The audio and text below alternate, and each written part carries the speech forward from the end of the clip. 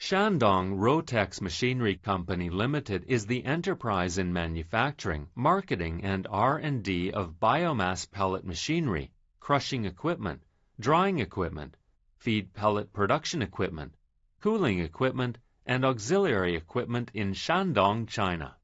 We are located in Jinan City, Shandong Province, China. Rotex Master has built its own R&D center. There are 8 R&D engineers, among them 12 senior engineers with average 12 years experience.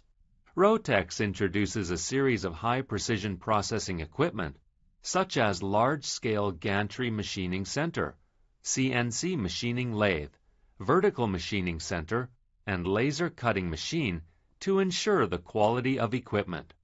And we have formed a comprehensive business pattern for project design, new product research, machinery manufacturing, quality inspection, installation and debugging, technical training, and after-sales service.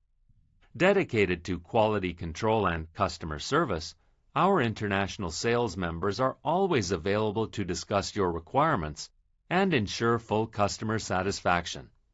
In addition, we have obtained certificate of ISO 9001, our own technical patent, appearance patent.